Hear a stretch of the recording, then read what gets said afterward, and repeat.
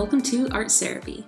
I'm your host, Serafina, and in today's video, I'm going to share the second half of my Inktober drawings and discuss my Inktober experiences with you.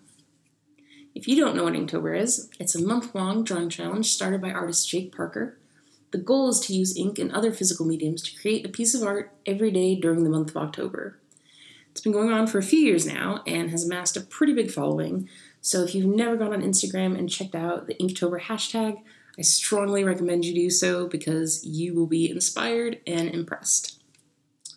I first became aware of Inktober in 2016, and at that point I was about 5 months into a regular art practice. I didn't officially participate, but I did manage to eke out one or two pen and ink drawings that I was honestly pretty meh about. I love color, and so inking pens tend to be a real challenge for me. This year, I thought about participating again, but I wasn't sure if I'd really go through with it.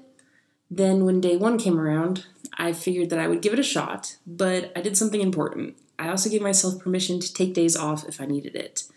I know that I'm super sensitive to burnout, and I was worried that if I put too much pressure on myself to do it every single day, it would stop being fun.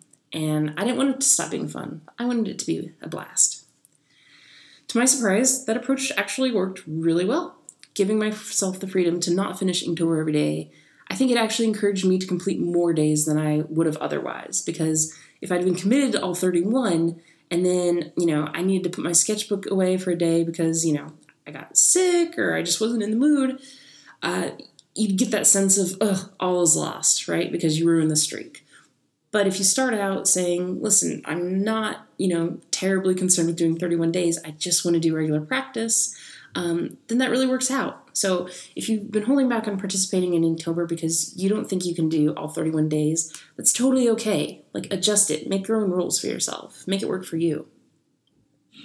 Altogether, I completed 14 out of 31 days, almost halfway, and so much better than I did last year. I ignored the official prompt list for the most part because I wanted to focus on improving my portrait drawing specifically. And that theme actually worked out really well for me because I also didn't have to spend 3 hours trying to figure out what to draw. Instead, I could just pick my photo of who I wanted to draw and then draw what I saw. And that was really helpful. At times, I really questioned whether or not I could pull off some of these portraits, but I tried anyway, and regardless of how much they actually came out looking like the people I based them on, I think most of them look pretty good, and now I have a bunch of pieces that I can be really proud of.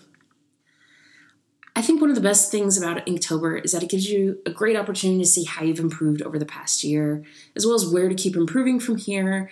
And then also it allows you to take a moment and appreciate your work and how your practices paid off. With the exception of one or two drawings, I'm really proud of how my Inktober work turned out. It took me in a direction that I don't think I would have explored otherwise. And honestly, when I look at my finished pieces, I'm kind of surprised that they actually came from my hands. I tend to work really slow too, so slowly adding to a piece over weeks and weeks, doing a mark a day. So it was also a really good self-esteem boost to see that I could do something in an evening or an afternoon and be happy with it. Overall, I'm really glad I jumped in and gave it a go. It's a wonderful event to help you start integrating a regular art practice into your life, and I promise you will be in supportive, delightful company if you participate. So if you didn't catch it this year, definitely consider doing it next year. It's never too late. Well, I guess technically November it's too late, but you know what I mean. Thank you for joining me for this video. If you enjoyed it and want to hear more of my inane ramblings, please do that like and subscribe thing. And leave a comment if you have any thoughts. I would love to hear about how Inktober went for you as well. In the meantime, keep on drawing, breathe in, art out, and I'll see you next time.